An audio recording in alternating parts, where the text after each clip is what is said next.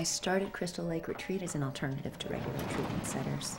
I felt that people would respond more to an open environment than they would to a hospital.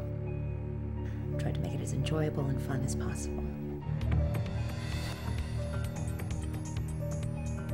Girls, this is Madison.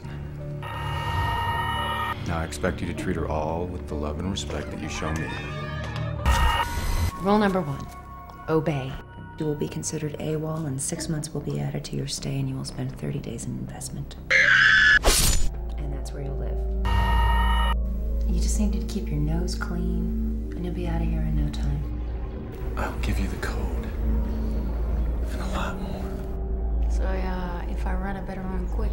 And wouldn't advise that the nearest town is 30 miles away.